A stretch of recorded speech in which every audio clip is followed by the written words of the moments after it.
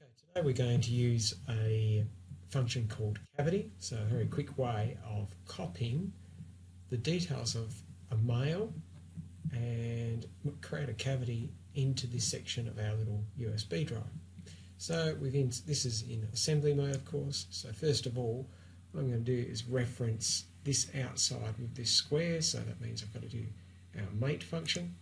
So mate that face to that face, and a little bit of precision, mate that edge to that edge,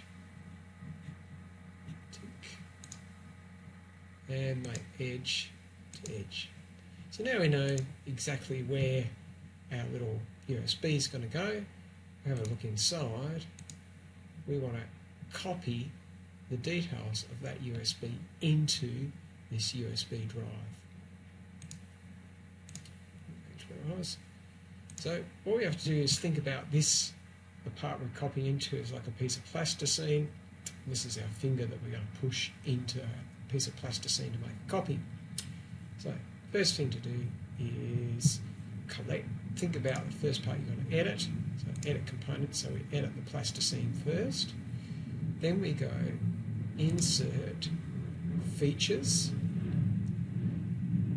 cavity.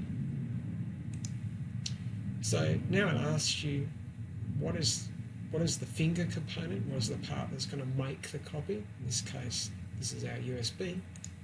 Click, tick. And there is our USB copy. Important thing is turn this off and save it straight away.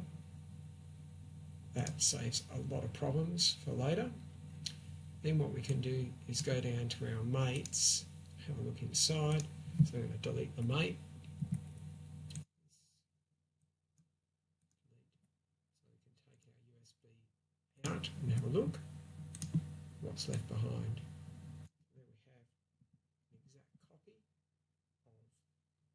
our USB thumb drive into the holder.